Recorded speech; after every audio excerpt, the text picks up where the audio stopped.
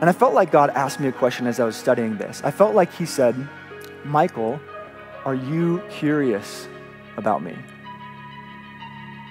Are you curious about who I am and what I've done? Are you curious about what I can do in your life? And I felt like he went on to ask this very specific question.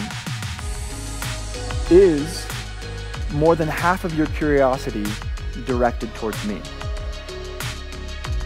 And I wonder if I just put half of my curiosity in life towards Jesus, towards discovering more of who he is, learning his ways, walking with him, learning to be in relationship with him, that I was wondering, would that transform my relationship? And the glaring answer was obvious, yes. And I wonder for you, if you put half of your curiosity, just half of it, into discovering who Jesus is daily, just when you get curious, direct it towards Jesus, would that transform your relationship with him?